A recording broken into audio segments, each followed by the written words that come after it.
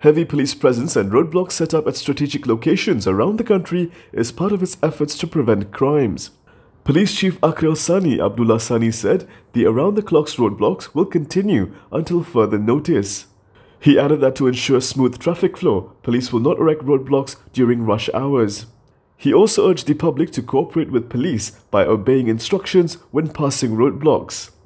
Police assured the public that they have nothing to worry about and people can carry out their daily activities as usual, as the police would ensure that security is under control. The roadblocks have created a buzz on social media since yesterday, sparking speculation that the police are tightening security in anticipation of racial tension, as political parties are still scrambling to gather support to form a government. The top cop statement, however, did not mention any link of the heightened security to the recently concluded general election.